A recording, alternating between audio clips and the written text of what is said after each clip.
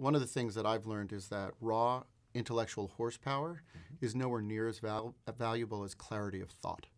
And so what you're really looking for is clarity, the ability to communicate that, the ability to take in disparate ideas, process them, process challenging questions, and do it in a way that's not arrogant, but that's respectful of trying to find the truth.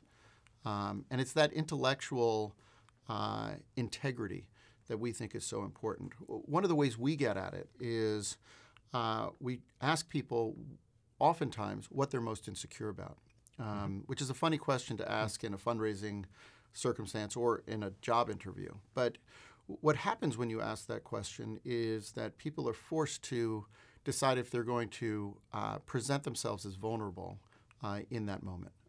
And what I found is that when you're dealing with the early stage companies, or really if you're in a big company and you make a mistake and you hide it, 6 months later it blows up and it's really embarrassing.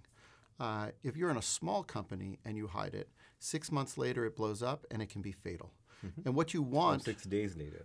Anytime, right? And what you want on the team are people who are very introspective, understand their strengths and weaknesses, know where they have opportunities to grow, and who are not afraid to ask for help, right? To raise their hand and say, oh, I screwed up, somebody come help me. Because the great thing about early stage businesses, there's tremendous camaraderie and people will flood in to solve the problem and support the team. And what I found is that if people sit there and tell you, well, I really am not insecure about anything, it's one of the clearest indicators that this is not somebody who's going to be a good cultural fit for an early stage company. You know, a lot of people will use the metaphor of a foxhole.